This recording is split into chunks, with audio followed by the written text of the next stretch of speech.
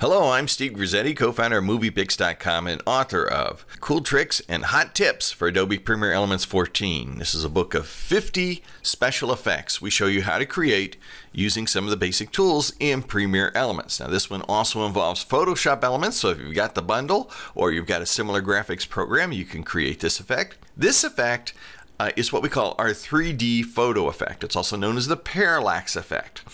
The basic idea is that we're going to take this photo and move its elements individually to make it appear that we'll be moving through 3D space. Principle of parallax is that things that are closer to you move faster than things that are farther away. So in other words, as you're walking down a sidewalk, things that you pass by near go by very quickly, while things way off in a distance may seem to move very little or at all towards you. So we could take this photo, and I show you in the book how to do it. We can cut this picture into 2, maybe even 3 layers. But I took a simpler approach, and this is not really such a cheat, but it sometimes makes for a more effective effect. Let's take a look at my PSD file here. What I've done is I've actually created a composite using elements from 3 different photos. So you can see I have, and if you look over here on the layers palette on the right, you can see I have my background, and the background is, of course, those mountains way off in the distance.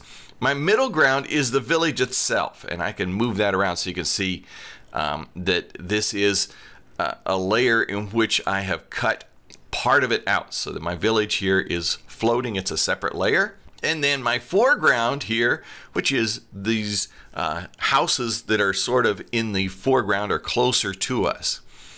And I'm going to move these into Premiere Elements and animate them separately so that it looks like we are moving into the picture in 3 dimensions. Now, Premiere Elements can't separate layers in a PSD or a Photoshop file.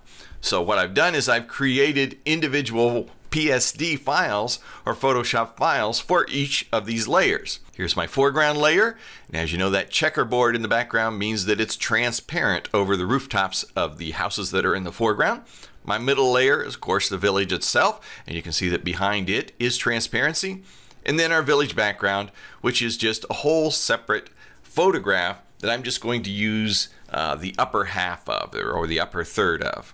So let's go into Premiere Elements.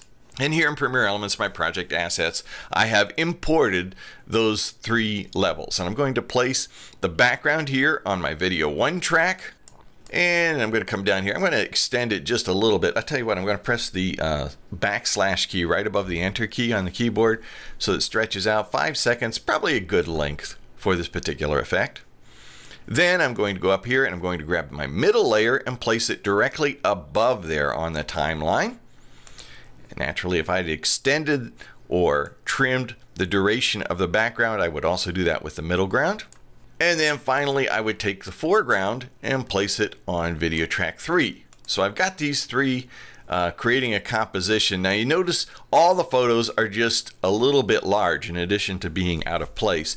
They seem a little bit large, and if I were to click on, say, this foreground and move it around, you see it extends out beyond the edge of the picture, or out beyond the edge of the video frame. I want that. I don't want too much. I don't want it to be massive. And I have ensured that each of these layers is no larger than 1000 by 750 pixels in size. I also, before I imported the photos into Premiere Elements, I went to my preferences. This will be under the preferences on the left on a Mac. On a PC, it's under the edit button.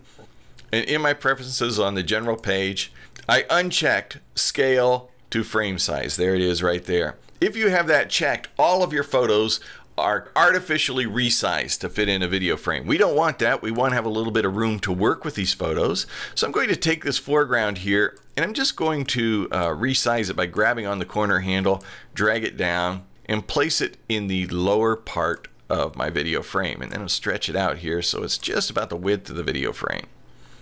That's good.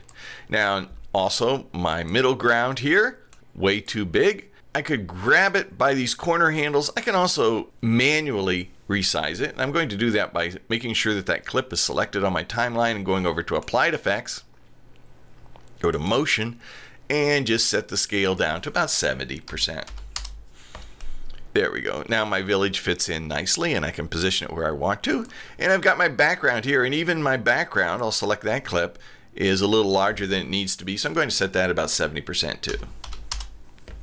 And those are my 3 layers for the beginning of my composition, or the beginning of my animation. Now remember, the principle of parallax is objects that are closer to you move by more quickly. Now we're going to apply some keyframing animation then to each of these 3 layers individually, and in doing that we're going to create that illusion that things that are closer to you are moving by more quickly. So I'm going to select first my foreground, and I'll open up my keyframing workspace here, make sure that my CTI, my playhead, is at the beginning, and then I'll turn on the animation for it, which creates initial keyframes for the position of this foreground. Move the playhead here to the end of the clip, and I'm going to resize it to, say, 100%. I'm also going to move it down and to the left. So you can see the animation we've created. We're moving from here to over the rooftops. That's our foreground. Now we can do the animation for our center layer, our middle village PSD. So I'll select that. Once again, open up the keyframe control panel, move the playhead to the beginning. I'll set my initial keyframes by turning on toggle animation. And we go into detail in the book to explain how and why we do each of these things, by the way. Move the playhead to the end of the timeline. And here I'm going to set, going up, rather than going all the way up to 100%, I'm going to set it to go only to about 90%. And once again, I'm going to drag this down so that it also goes down into the left.